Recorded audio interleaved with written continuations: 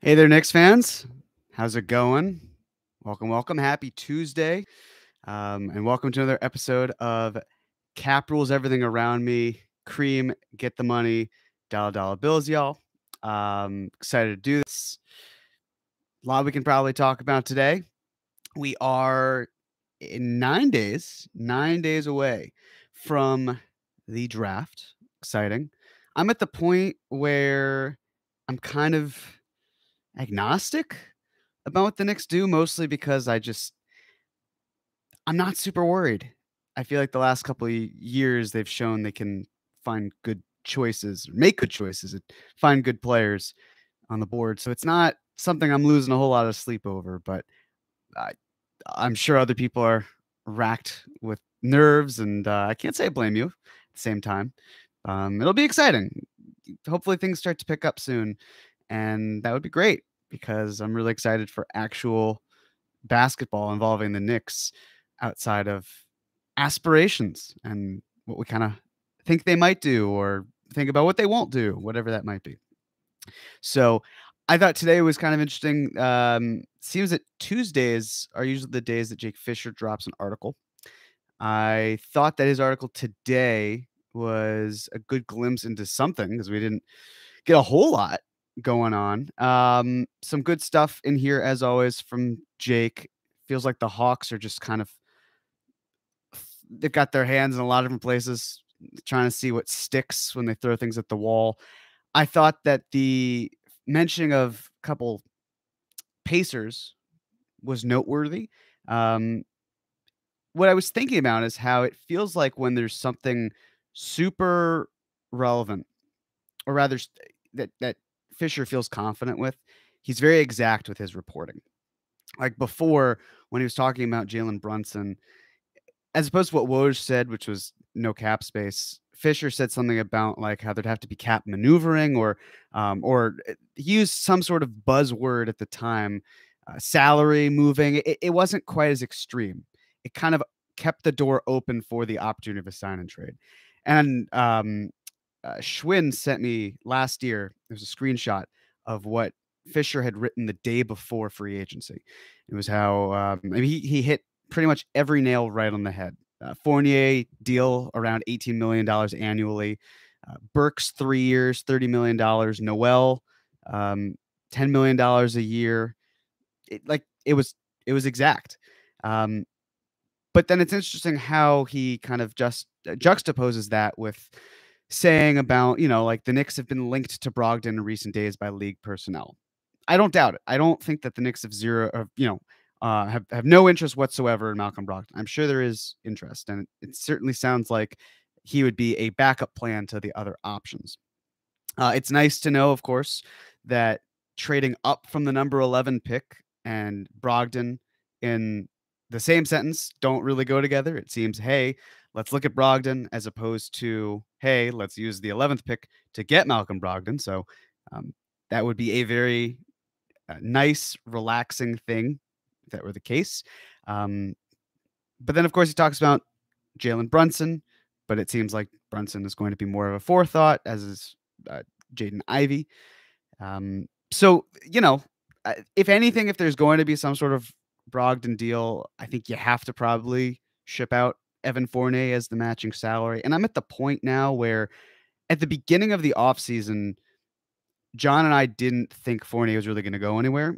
And I've kind of done a 180 on it, just based on the fact that if the Knicks are going to go with a guard or a wing, they're still going to want Quentin Grimes, assuming he's here to play. They're still going to want Emmanuel Quickly, assuming he's here to play. I could easily see this year's pick, if it's not Jaden Ivey, being on the outside looking in for the rotation because that's what happened with Quentin Grimes. But there still could be the option of, okay, well, we can also keep Cam. Maybe we prefer Alec Burks in the backup spot if you want to elevate Quentin Grimes, although I'm not sure if he's ready to be a starter. Maybe year 3, that's when he would be starting type. But even still, I think Fournier is kind of the odd man out for his own sake. The question I have is, if you're not acquiring Brogdon, and let's say the Knicks do get Brunson, and we know that Fournier doesn't really work in a sign and trade, what are you doing to maneuver that way. And honestly, one potential thought that I had is and the math works. Like if the Knicks didn't want to proceed with Mitchell Robinson and they wanted to do a sign and trade, put him aside, you could always do something like Fournier for Rashawn Holmes and Mo Harkless without even including the 4th or 11th pick. Something that maybe brings in a position of need. The Kings certainly could use spacing. They they just don't really seem to have a lot of shooters on the roster, and they have a lot of fives. The Knicks, maybe they don't want to pay Mitchell Robinson. It's not about not wanting to pay a center. It might just be not wanting to pay Mitchell Robinson. So that could certainly be an option, but it's amazing how one key piece can then affect so many other things. And maybe as I said with John and Andrew, maybe there's a world in which the Knicks do want Jalen Brunson and want Jaden Ivey, and they just say, hey, let's get as much talent, as much ball handling here as we can. A lot of attacking the rim, focus on that and move forward. So it'll be interesting to see how they do it, but then one piece turning into other pieces and how that spirals. I'm fascinated by it. Again, really eager for this week to kind of go as quickly as possible. And then next week, and then the week after that. But at least we'll get some sort of something to sink our teeth into with the draft, and we can cross that off the list and reevaluate from there. So without further ado, I think we'll get to some questions. The first is from Mino F, player on the Knicks. Who would it be? Example, Grimes' three-point shooting, Obi's athleticism, Cam's length, fluidity. I would say Mitchell Robinson's hands at the rim. Because for me, I think that the pieces can come together for RJ. It's just a matter of if you fix the finishing, the effective field goal percentage goes way up. And if the effective field goal percentage goes up, then he's not looked at as this inefficient turd of a basketball player, which is crazy to me, but I digress. So by doing that, it's nice. You get the easy points, you finish. That's important for his growth. I'd say you could then argue maybe the pull-up shooting. Like Grimes has good pull-up shooting. We just haven't seen a whole lot of it. Quickly, he's a good pull-up threat. That's another option. So, but I think I'd stick with Mitch's hands. Definitely not Noel's hands, at least not on the offensive end. Defensive end, I mean, yeah, he's a one-way hand guy in that sense. I don't know. So that's where I'll go with. Zach Smith. Hey, Jeremy. I can't recall if you said this at the beginning of this week's episode. Based on Berman's thoughts on draft class, do you see Randall getting traded? If so, where? I still do. Listen, I know that Knicks fans are kind of resigned to the idea, at least some of them, that Randall's going to be here because why would anyone move him? And he's got to find a place to go. I get it. I hear that completely. Benji retweeted an old thread that he did, which showed Julius doing good Julius things. And I know that is not the norm. It's more of the exception, at least based on how it went last year. I just feel like there's enough good there that some team will say, yeah, we're willing to at least improve and get better and do that. The question, of course, is who will it be? The fascinating thing is there are probably other teams that have to deal with their own in-house or other potential options, like the Blazers. If they like John Collins more than they like Julius Randle, I get that. I understand the logic. But if they don't have a trade that works out, Julius Randle's available. I think the other thing to kind of consider is that Julius might not get moved on draft night, and that's okay because there's just a lot of configurations. In fact, if I had to make a guess, I think it's much more likely that Julius is traded when free agency has begun as opposed to the draft, just because you have to worry about matching salary and, there are going to be some teams that lose out on various things they want, like DeAndre Ayton. If the Blazers are interested in DeAndre Ayton, that's great. But if DeAndre Ayton is taking meetings and whatnot, and the Blazers still feel they have a chance, they're not going to make a move for Julius Randle on draft night because they're going to be looking for the cap space, or they're going to be looking for a sign and trade opportunity, which I guess would be Simons, but it's hard to sign and trade that. So I just think that Julius is probably going to be more in demand like the second day of free agency.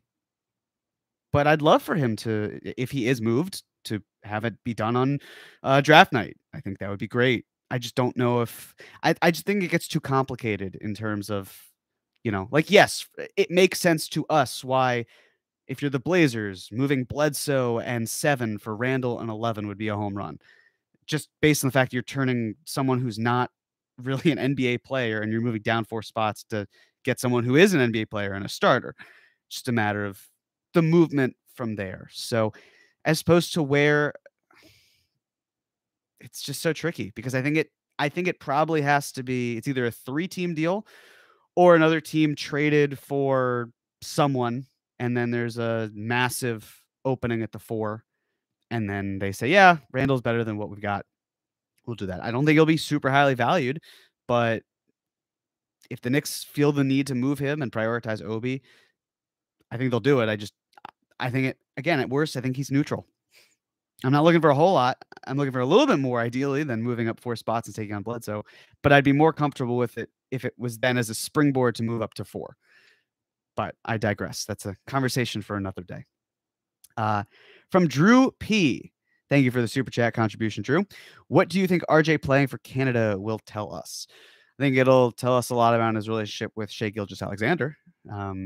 Jokes aside, Canada's produced some really great, really good talent. I mean, look no further than what Andrew Wiggins has done in these finals. So hopefully the development staff is certainly good for Canada. But the nice thing about Canada being a better team and fielding better players is that the better players then get to scrimmage with better players. So RJ's not, like Jokic, for example, with all due respect to Serbia, their national team is him. Like, he doesn't get to scrimmage when they're playing and qualifying for events against legitimate NBA talent. There's some very good international talent, I'm sure, playing in leagues, but it's not nearly where, the Canadian team might have in terms of players. So, yeah, I hope it just makes him better.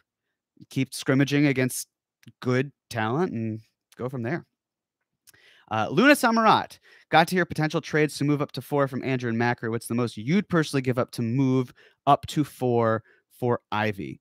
I feel like Andrew's going to chew me out if I say too much because we have an entire episode dedicated to Ivy coming up very soon. So I'm going to plead the fifth for a moment. I guess what I'd say is that if you are the Knicks and if you feel that Ivy has true star potential and you feel like he will meet that star potential, and you're looking at giving up one of next year's pick or Quickly or Obi, like, I would understand giving up one of them. I wouldn't like it, but I would understand it, because if we're talking about, hey, the Knicks need to take a swing and look at star potential, that's where it starts. So I'll answer the rest of that question with the gentleman next week. From Matt, Aussie Knicks fan. Love the show, Jeremy, and thank you. And thank you for the super chat contribution. Very appreciated. How likely is it, 50%, that Knicks move up to 4? I am very excited about the idea of consolidating assets for the 4th pick. I'm just going to be dubious that they do it because it's tough. I'm not going to lie.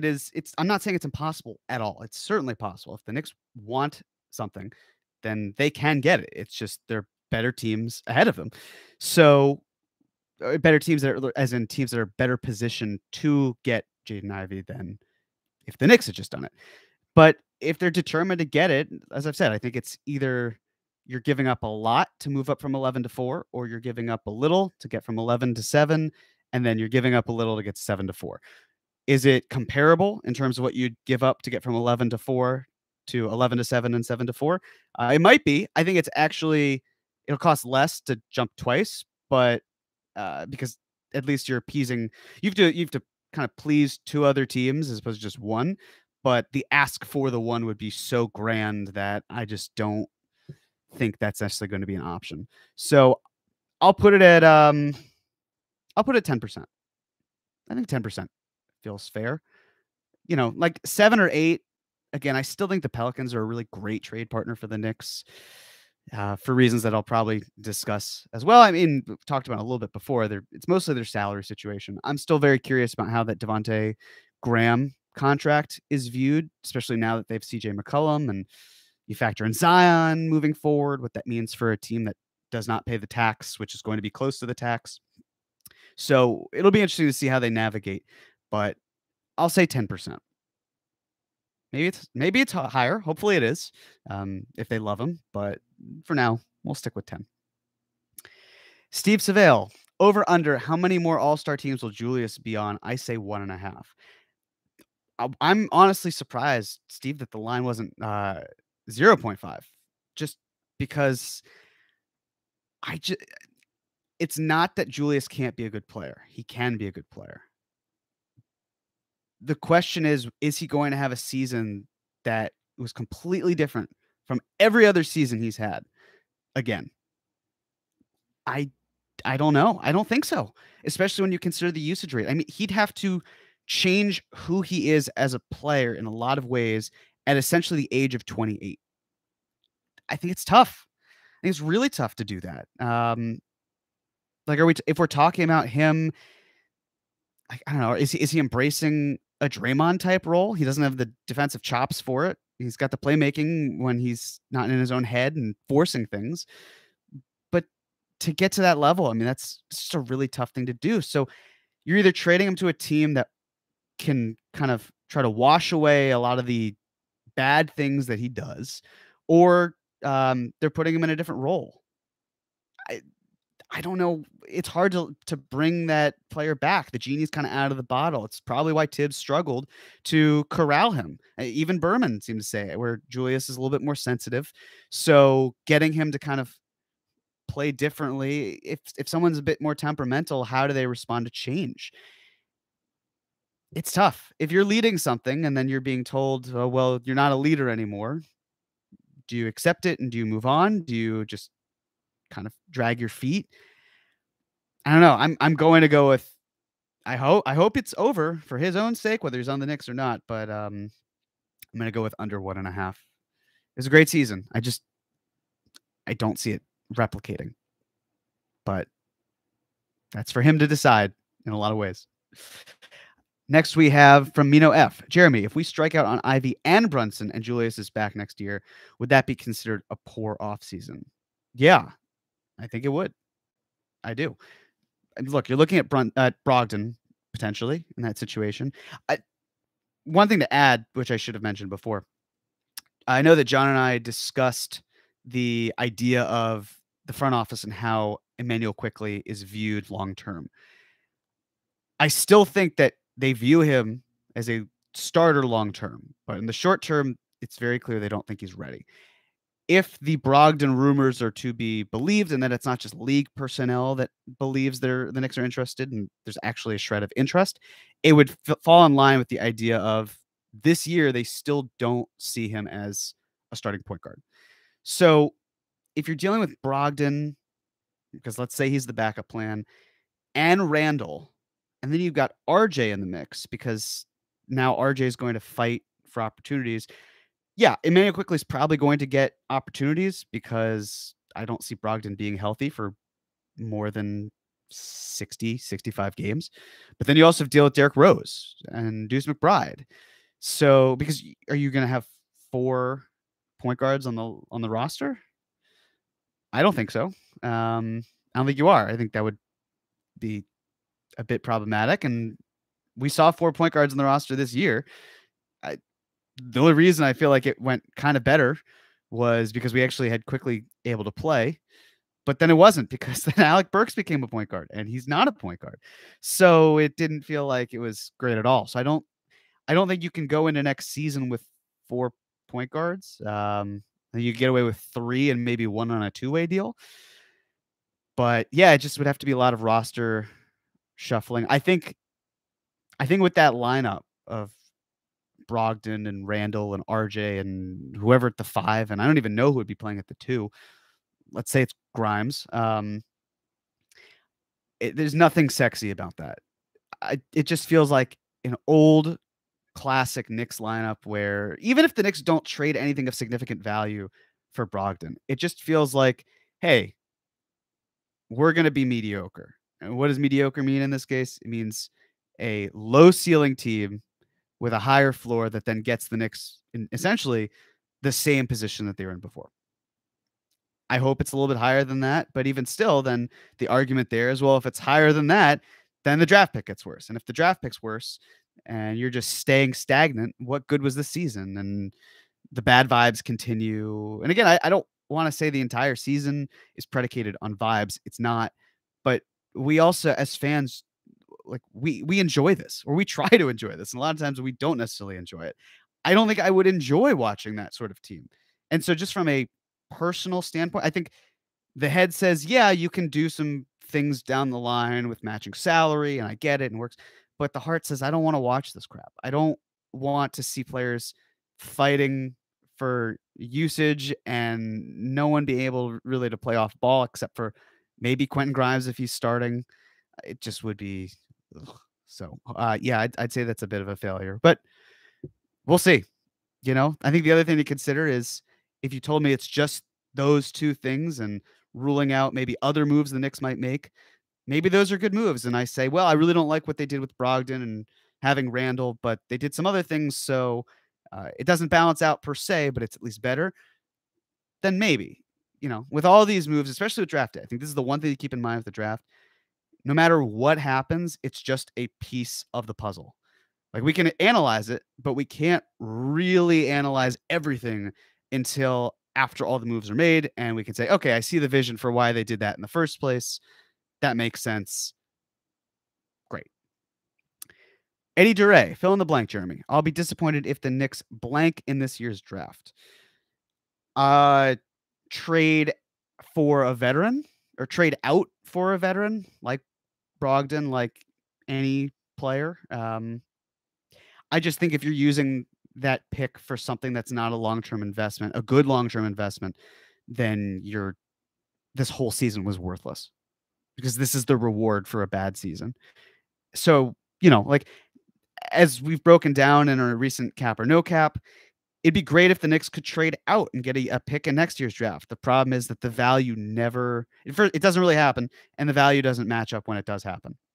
And we have one example of it happening, which just goes to show that the odds are so slim that I'd be shocked. I wouldn't be super upset if the Knicks traded down one or two spots if they can't trade up, or if they feel like the guy they love at 11 is still going to be there at 13. That's okay by me. But I don't want the Knicks to get too cute with it because the level of talent starts up high with the first pick and it drops pretty precipitously by pick 5 historically. And you can find a good player at 11. You can potentially find an all-star at 11. But and I do want to be clear, the one nice thing that gets lost in the weeds is if you get a player that turns into a solid, two-way starter down the line, nothing elite, but just like a very good, solid plug-and-play guy, that's successful for the 11th pick. I know with Obi, for example, there's still time for Obi, but like Obi doesn't need to be great in order for the pick to be justifiable. People might think 8th pick, you got to be good. You don't. I mean, you need to be a starter. But also a lot of the 8th picks overall have been bench players, not very good. Granted, then a lot of the 9th picks overall have been all stars. So, but when you look at kind of the baseline average, if you can get a starter out of a pick from like 6 and later, you've actually done quite well for yourself in the draft. It's just obviously you want more than that, and hopefully more than that can arrive. Next from Jeremy E. Thank you for the super chat contribution. More likely to be traded this offseason, Cam or Julius? I'm still going to say Julius. I do think that Cam is on the block, much like how I think almost everyone on the Knicks is on the block. What's going to be so fascinating about Cam, similar with Julius, is if Julius is dealt the salary that comes back, if it's expiring, then what you do with Cam, because he needs to get paid and you're not getting salary relief because of the cap holds and all that, as I've talked about before. But I still think Julius is more likely to be traded based on the fact that I just fully believe this front office knows what Obi can do. I think Tibbs at this point knows what Obi can do, and they want to prioritize that. And if they're not going to play the two together, then uh, you got to move one of them. And I really don't think they want to move Obi. And I think it'd be a loss on their part if they moved Obi because they can't move Julius. So I just think it's the end. I don't think Julius wants to be here anymore. I don't think the Knicks want him to be in an environment where he doesn't want to be here anymore, and they move on. And Cam, if the right opportunity arises, great. But I think there's a much more pressing need with Julius, and as a result, they move him. And a reason why I can't wait for 16 more days to just fly by. I want to be right about this, and I don't mean that from an ego standpoint. I would like the two sides to move on. I just would. I think it's the best thing.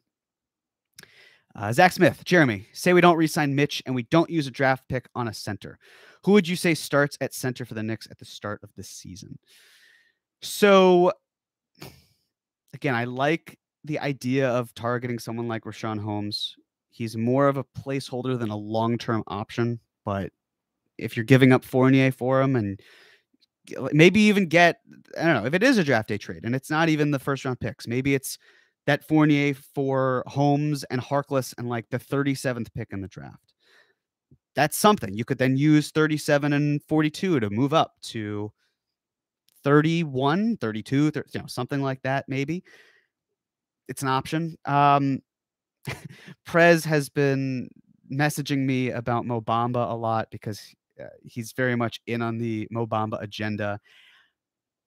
I'll say this because for the center cap or no cap, or the Mitchell Robinson cap or no cap, I was much more out on Bamba. I wouldn't say I've done a 180, but I'd say I've shifted more into I would understand the move a lot more.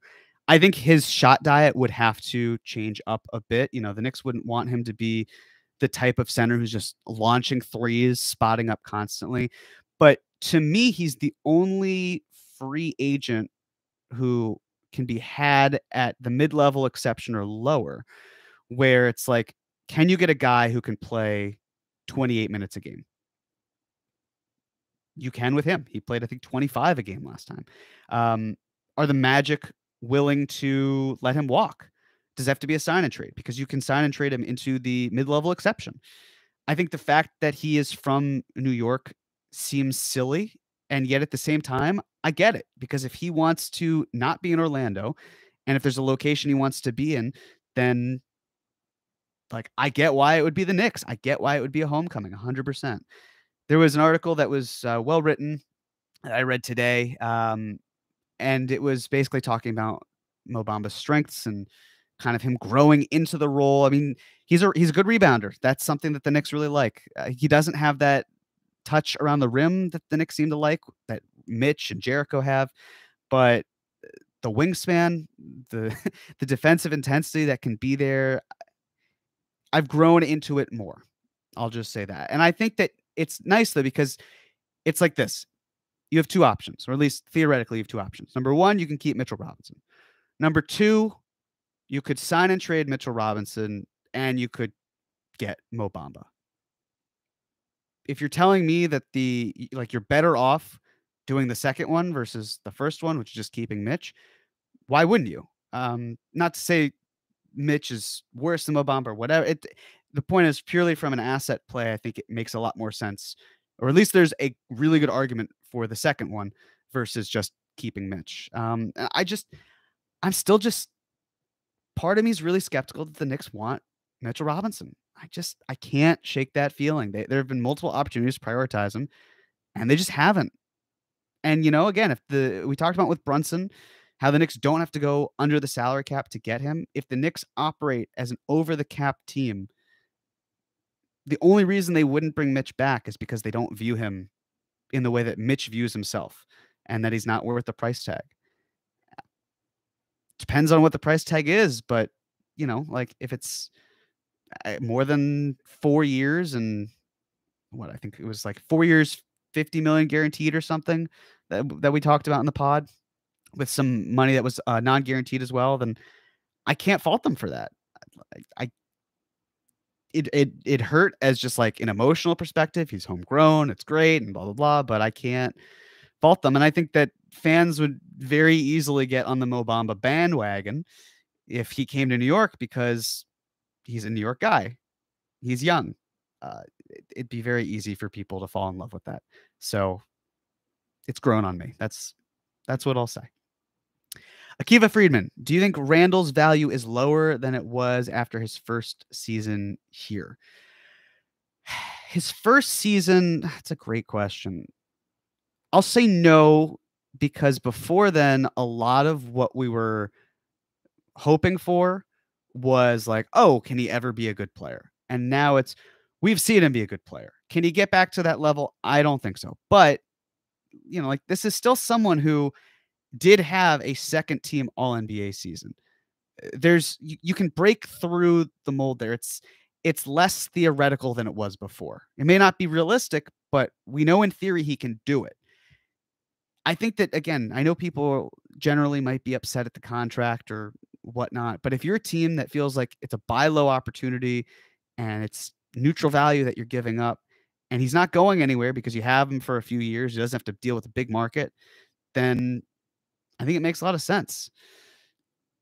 So I'm going to say now he has better value, because if teams are mostly also going to be operating above the salary cap, and I think that for the most part, based on how we're going to see these contracts shake out, most teams will be above the salary cap. I don't think they're losing sleep over it. If there were a lot of teams that were trying to get under the salary cap and work around it, then maybe. But I think that a lot can change between now and next year, the year after that. And I go back to 2025 a lot. That's the first year that teams are going to get significant cap release. I think that's probably the opportunity. Like right now, let's deal with it for the next few years. And I also know that people think Randall will obviously opt into that amount in 2025. He may not. If the salary cap shoots up and he's looking for one more payday, or at least the opportunity to cash in where it's declining that option and then gets more money on the back end for doing it, other players have done that. It makes a lot of sense. I get that. So I think his value is still higher now than it was the year after he was here, when that was just a nightmare. Oh my God. That was just awful times. Jason A. Hey, Jeremy, are there any other / better red paperclip free agents? Ooh, that are attainable? I don't know. So, I'm going to quickly look up is, so John Hollinger had his boards, which was, basically the amount of, free agent guards and what you can, or not just guards, but just players in general and the amounts that they have. Some of those guys might be continuous soup, like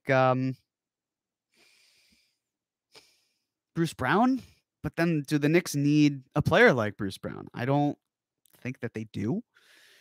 There aren't a ton of guys. That's the thing. This free agent class is so not good that it's really tough to find those types of players. It'd be great if there were more. Like, technically, Mo Bamba could be red paperclip. Turning him, maybe there's a team down the line that wants a center that's good, packaging him with another player that gets you a good starter. Historically speaking, mid-level exceptions don't pan out the way fans like to think that they do. They're usually kind of just like, meh.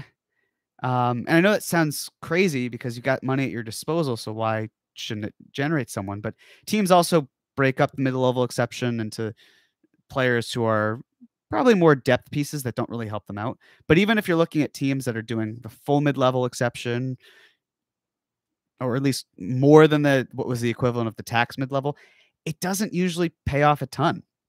I think usually it's like, how do we get the guys with the larger salaries and then turn those into other pieces? So, I'd say Anthony Simons, but he's not going anywhere.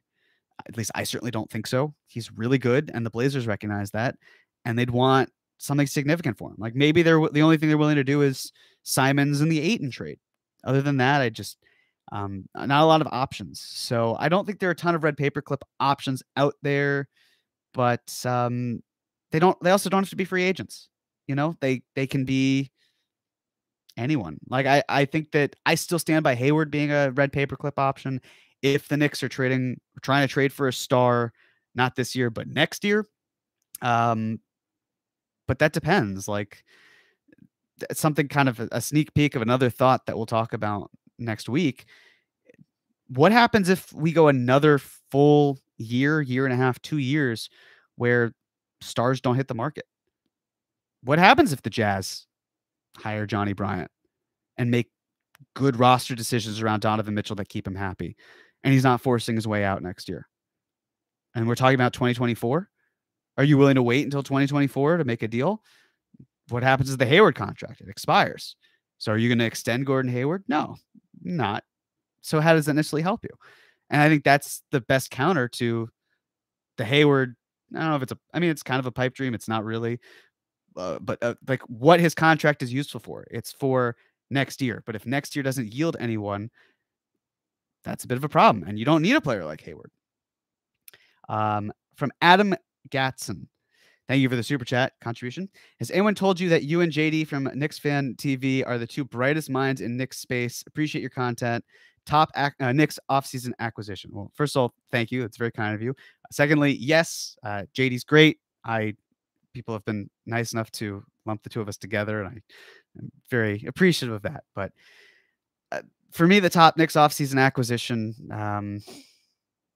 man.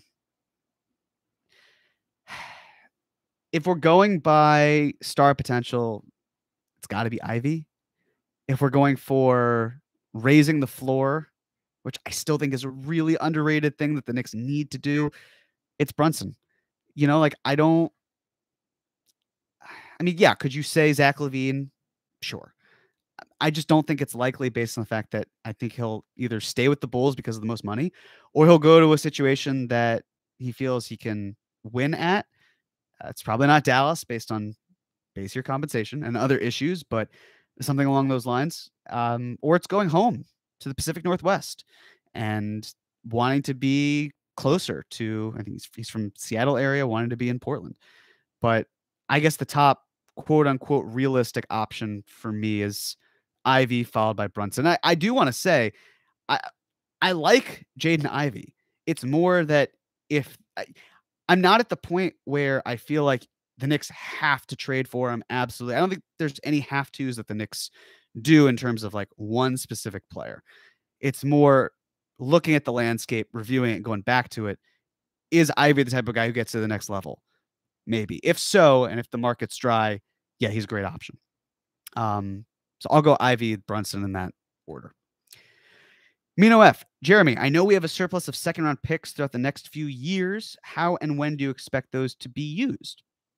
Well, I would say my strong preference is still to, if the Knicks do get Brunson, to use one of those seconds, but it doesn't even have to be the best second. That's what history tells us, to get Brunson and to use it that way.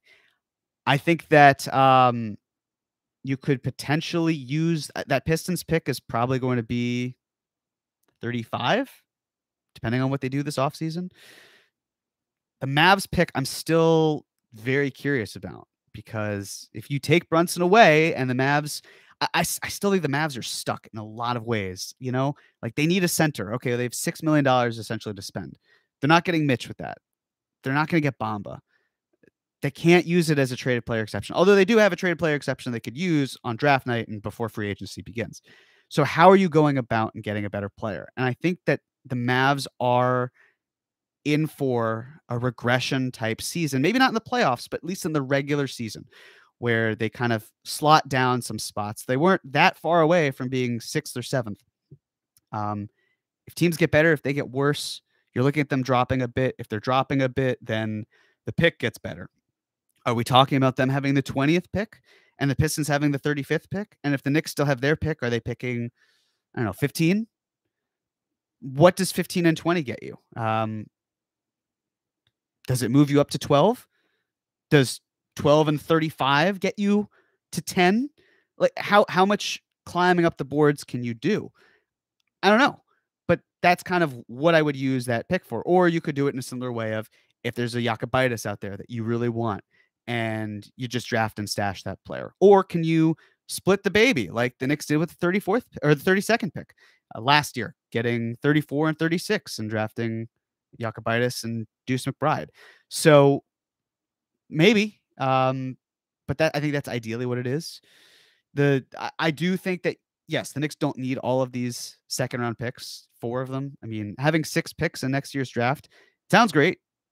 It's not impossible, but then you have to move them because you just don't have the roster spots. I mean, we're already talking about this year, the Knicks having a logjam with too many veterans, and there's the conversation I don't think people really want to have, but exists, which is that the Knicks may have too many young players on the roster and that they could stand to consolidate some of them. So that's where I think you could then see the move. But yeah, too many seconds. Ship one out for Brunson. That's fine. You could always move up next year. Just have coverage. Do whatever you need to do. Um, I'd look to move them. Not right now. Fortunately, they have time and they have until next year's draft. But to keep that in mind. And also, if the Knicks do trade any of their veterans for positive value, are they getting any seconds next year? If they are, then they really, really have to consolidate as opposed to just really have to consolidate. But hopefully they're not selling so short on some of the veterans that all they're getting back is a second round pick. We know that they prioritize their veterans highly, maybe too highly, but I don't necessarily think that's the case. But that'll be confirmed if they're, if they're trading whatever like Burks, Noel, and Cam was at the deadline and didn't do. They wanted 2 firsts for that. If they trade for a lot less than that, then they would have played themselves. Darren Hood, hey Jeremy, what is the biggest need for the Knicks in the draft? That is a great question. It's also much better answered by Chris Persianen in draft class. Chris has done a phenomenal job with that. For me personally, what I will say as not studying these prospects nearly as well as Chris has, I would say the biggest need is probably just finding ceiling, like high ceiling talent, but not one that's like, hey, let's just forget about floor completely and ignore that whatsoever. But I think a lot of it might just be athleticism, which sounds silly. Like I don't think that's crazy. The Knicks seem to like it. One of the things that I didn't actually get to mention, or I don't think I mentioned it, but and wish I had, is that the Knicks love this front office loves verticality. Jericho Sims, one of the best verticals in the draft. Quentin Grimes and Deuce McBride, they were pretty good. Obi, we know he didn't have a vertical for the combine, but we know that he certainly has a great one, even quickly. So verticality is important to the Knicks. It's explosiveness, athleticism. I'd say Jaden Ivey has that. It's just a trait that seemed like another player. Jalen Williams, he's another guy that posted a really great vertical. I would not be surprised in the slightest if the Knicks went after him. So I guess it seems silly that verticality is the thing, but as long as it comes with other traits that are important to the Knicks, like pull-up shooting, maybe, speed, I think it's certainly important. And I should plug that this Thursday, Chris is doing a live stream himself. It's called Dream. Draft rules everything around me. I know. Copycat, am I right? But he's going to do some great, he's going to do the same thing I'm doing, just with the draft. So that should be really exciting. I would imagine he'll probably do some other stuff in the week leading up to it. A busy week for him. And then he'll get to enjoy some of the off season. So that'll be nice. Mino F. Jeremy, on the topic of most desired offseason acquisitions, do you think the Knicks bring back Theo Pinson? I don't. I think they had the opportunity to do it last year. They did not want to. They could have had him in a two-way roster spot. They didn't want it. Well, now Theo has been in the league for 4 years. He is no longer eligible to be a two-way player, which means that he would have to take up one of the 15 roster spots. And I just don't think that he will be here for that. Love you, Theo. Success seems to follow him everywhere he goes, at least for this team. But I just don't think that the Knicks are going to be the destination for him next. I think that ship has has sailed, and hopefully that they can still have good vibes next year. Jessica Clarice Elsener, thank you for the super chat contribution, Jessica. The 5-part cap or no cap was phenomenal. I truly appreciate your thoughtful reply to my comments earlier. I haven't checked your second reply yet. What time frame do you expect good or bad Brunson news? Well, thank you. I appreciate that. I appreciate your thoughts earlier in the comments.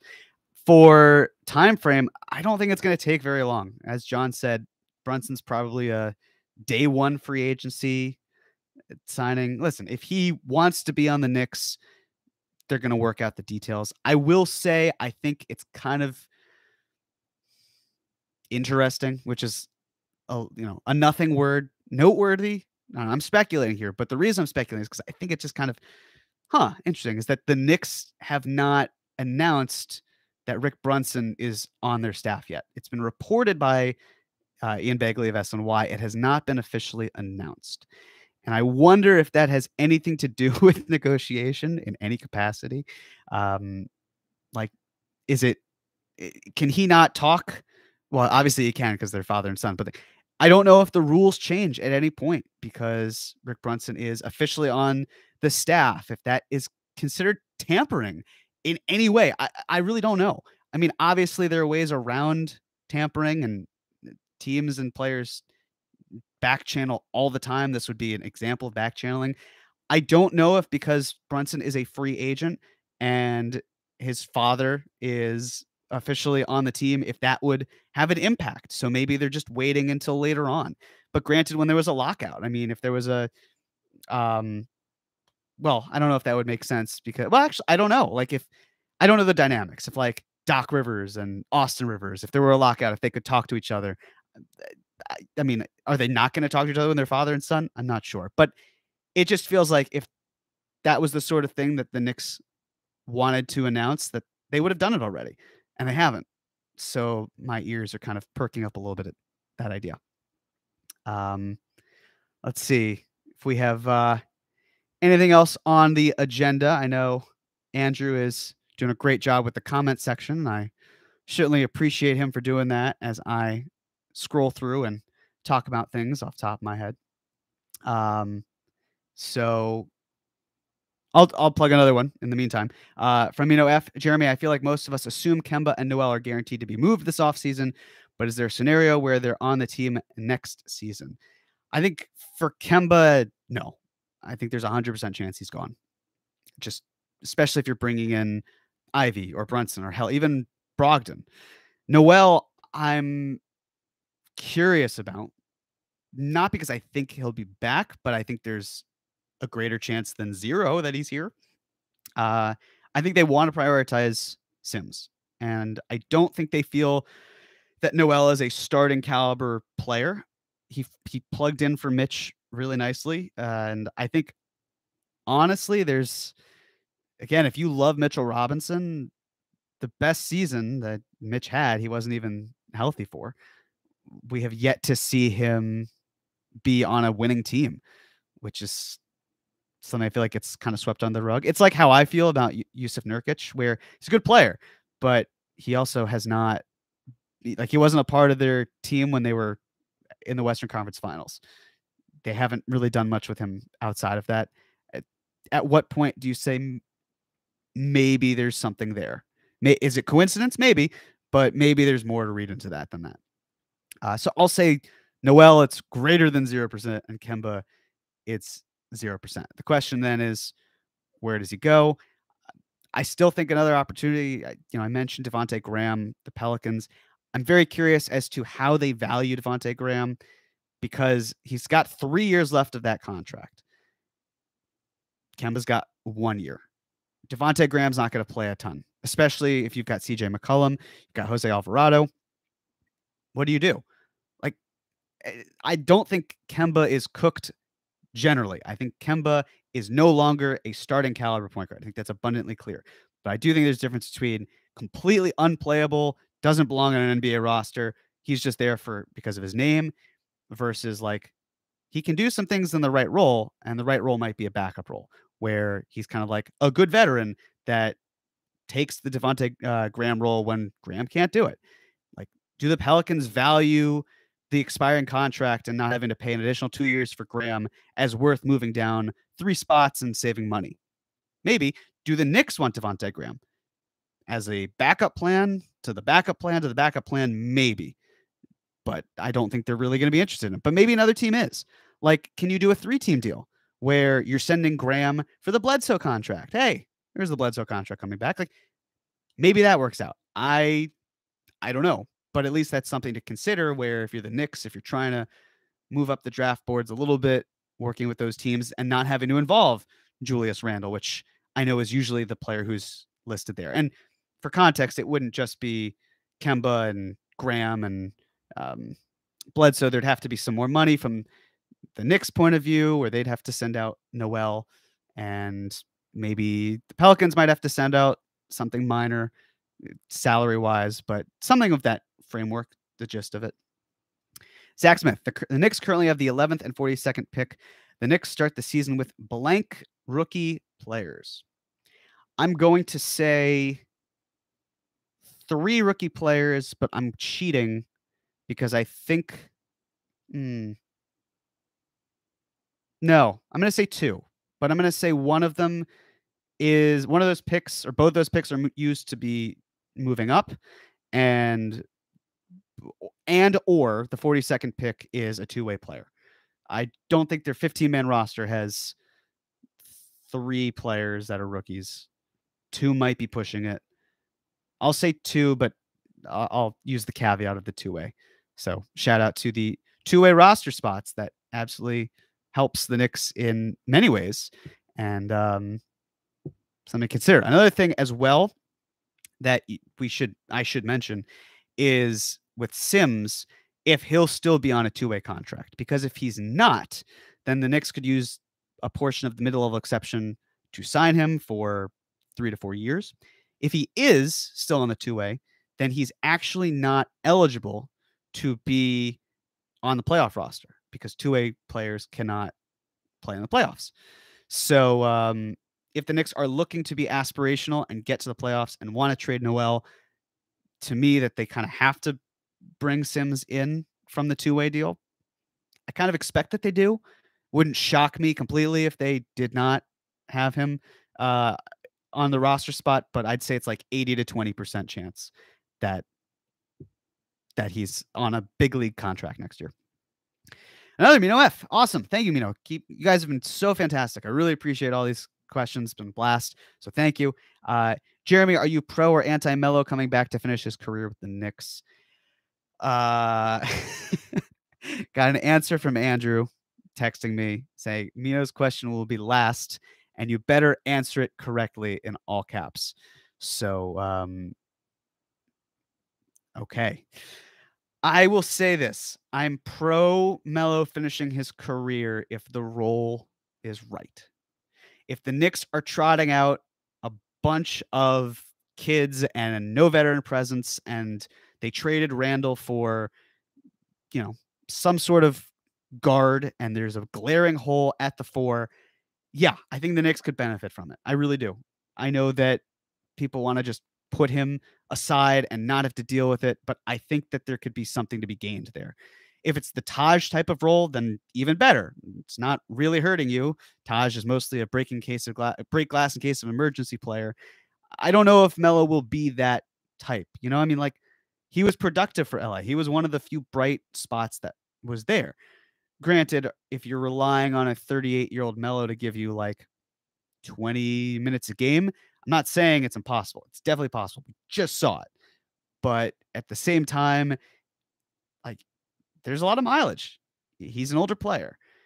But yeah, if you're telling me it's like Quickly and Grimes and Cam and Sims, like, I just don't see the front office rolling out a 5th young player with that. I think they're going to want someone who's going to command more attention, who's steadier, who's been around the block, who can pull up, who can draw the attention of the defense. I like, that's a Melo type. That is Melo. So I'm pro him coming back, but it's got to be the right circumstances. And then I see that Andrew has posted one more. From JG, damn, I'm late. Just listened to you and Chris's pod about Jalen Brunson. Good stuff. Thank you. Appreciate it. It was a blast talking about Jalen Brunson with John. It was a blast talking about it with Chris. I'm glad we got a multitude of opinions that were going on there.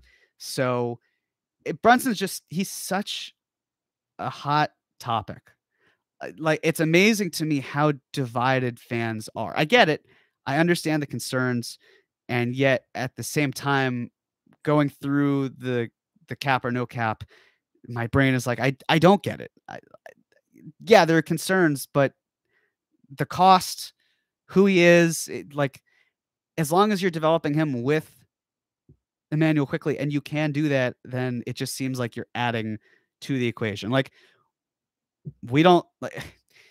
Again, I don't want to keep harping on Derrick Rose because I do like Derrick Rose, and I think if the situation were different, then I could see Rose staying here. But we don't talk about how Rose hurts Emmanuel Quickly's development. Far from it. We talk about how it's helpful. I've seen comments about like, oh, you need to keep Rose because look at how good that second unit was with Rose and Quickly and Burks and Obi and then Taj. And yeah, but also 3 of those guys were above the age of 30. Veterans can be helpful. They can. We're so accustomed to mercenary vets who took time away and did not help the Knicks try to win games and make the players better around them that we just, generally speaking, I think equate veterans equals bad. And I don't think that's the case. I think there are good veterans out there. I think Jalen Brunson's a good veteran. So, but even still, I'm glad John agrees with me. I respect Chris and his disagreement. Although, if you listen to the pod, there was a consensus. I felt like I finally broke Chris and I got to him, and that was the case. So, yeah. And speaking of Chris, thank you for tuning in tonight. Really appreciate it. And the reason I speak of Chris is because I want to plug Dream. Draft rules everything around me. It'll be this Thursday, exactly 1 week before the NBA draft. Home stretch.